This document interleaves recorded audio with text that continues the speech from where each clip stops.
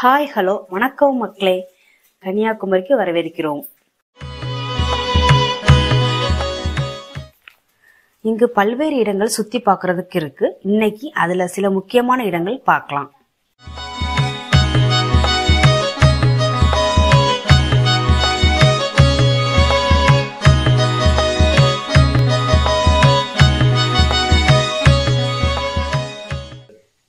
முதல்ல நம்ம பார்க்க போறது கன்னியாகுமரி அருள்மிகு பகவதி அம்மன் கோயில்.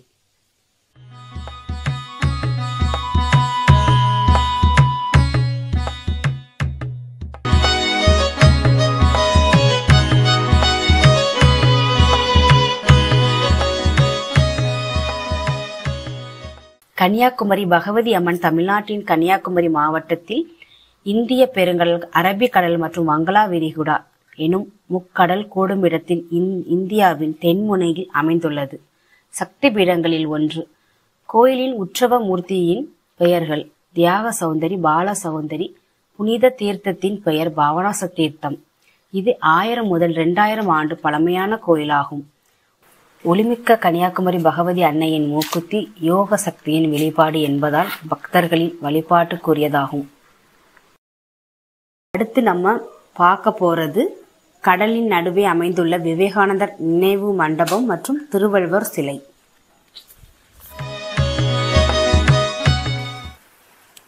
விவேகானந்தர் மண்டபம் விவேகானந்தர் கேந்திரம் என்னும் அமைப்பின் பராமரிப்பில் உள்ளது.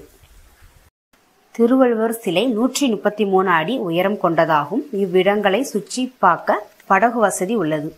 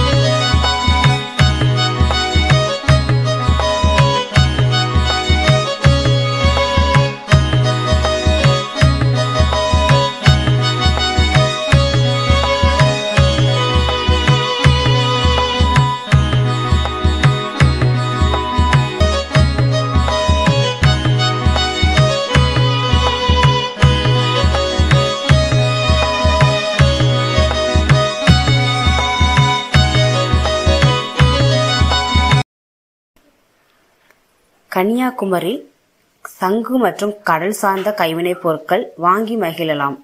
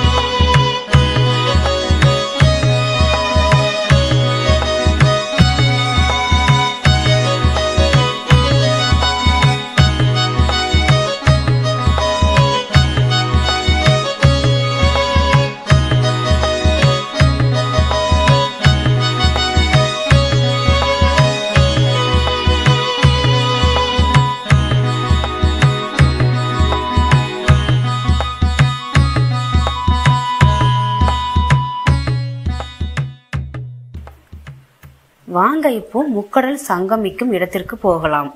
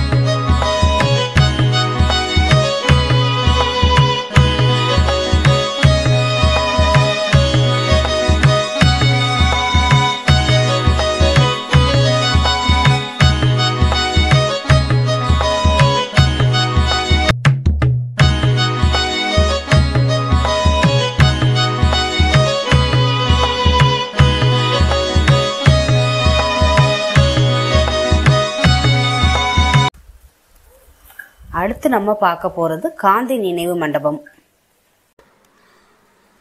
இது மகாத்மா காந்தியின் நினைவாக கட்டப்பட்டது. மகாத்மா காந்தி கன்னியாகுமரிக்கு 1925 மற்றும் 1937 ஆகிய ஆண்டுகளில் வருகை தந்துள்ளார். இந்த மண்டபம் பிப்ரவரி 12, 1948 ஆண்டு மகாத்மா காந்தியின் அஸ்தி கடலில் கரைப்பதற்கு முன் வைக்கப்பட்டிருந்த இடத்தில் கட்டப்பட்டதாகும். இது ஒரிசா மாநில கட்டிடக்கலையை சார்ந்து கட்டப்பட்டதாகும். இந்த மண்டபத்தில் அமைந்துள்ள துளை வழியாக காந்தியின் பிறந்த தினமாக அக்டோபர் 2 அன்று அவரது அஸ்தி வைக்கப்பட்டிருந்த இடத்தில் சூரிய கதிர்கள் விழுமாறு அமைந்துள்ளது. இந்த மண்டபத்தின் மத்திய கோபுரமான காந்தி இறந்தபோது அவருடைய வயது குறிக்கும் வகையில் 79 அடியில் அமைந்துள்ளது.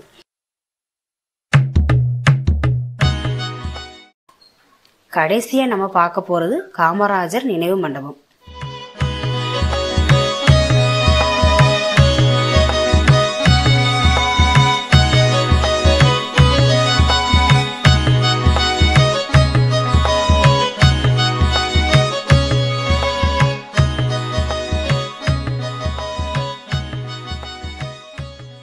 ஃப்ரெண்ட்ஸ், அடுத்த பதிவுல மற்றொரு இடத்தை பத்தி பார்க்கலாம். நன்றி.